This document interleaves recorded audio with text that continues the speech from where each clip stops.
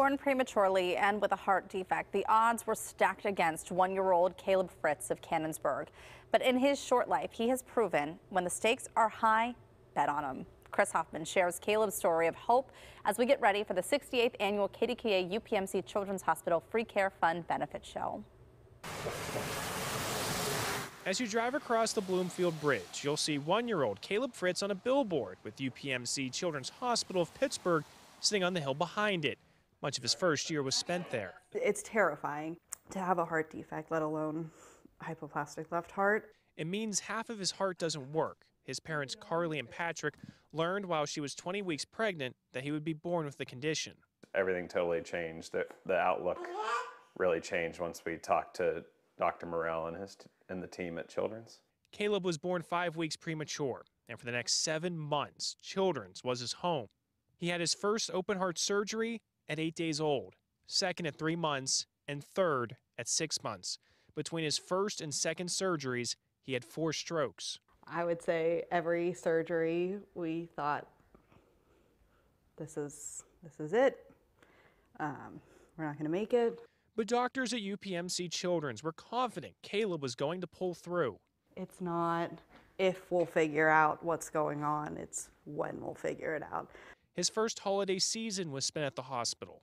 I think our older son, Owen, was just at the age where he was starting to understand Christmas and, you know, everybody being together. So I think it was really difficult for him and really hard on him. Healthcare staff became family. They sent gifts to Owen and put up a tree in Caleb's room.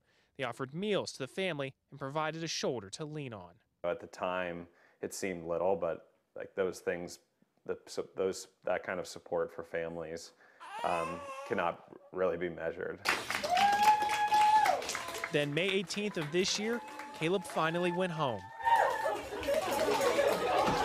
Every day is pretty terrifying, but you know, he has overcome so much and he's doing amazing. His parents credit the doctors at UPMC Children's for making the transition to home life easy.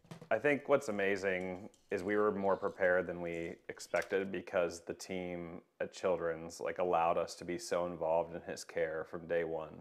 But Caleb still has a fight ahead of him. He still has to be fed with the help of a machine, and he'll need another surgery in the next few years.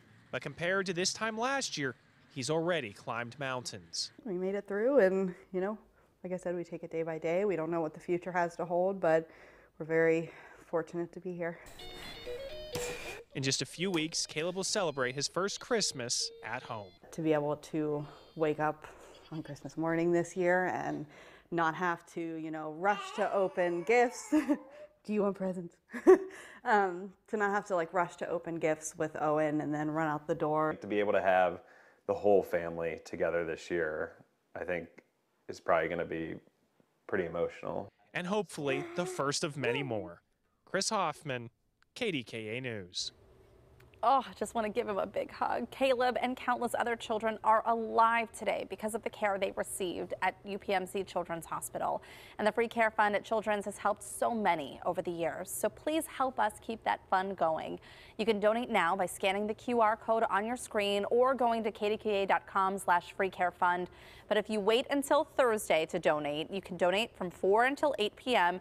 Your donation will be doubled. Please join us then for the 68th annual KDKA Children's Hospital Free Care Fund Benefit Show. We hope to see you.